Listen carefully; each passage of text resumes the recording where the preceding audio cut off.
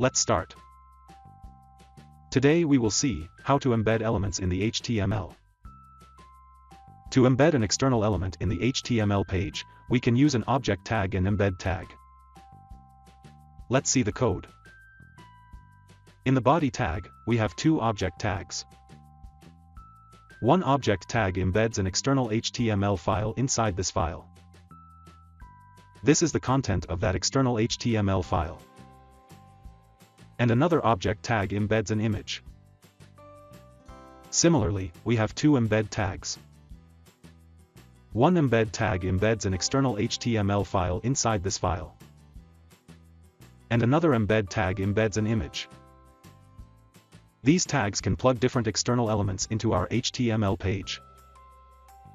Let's run this code in a browser. As you can see, the object tags have embedded an external HTML file and an image in this HTML page. Similarly, the embed tags have embedded an external HTML file and an image in this HTML page. So that's it. That's how you can embed different elements in the HTML page. Thank you.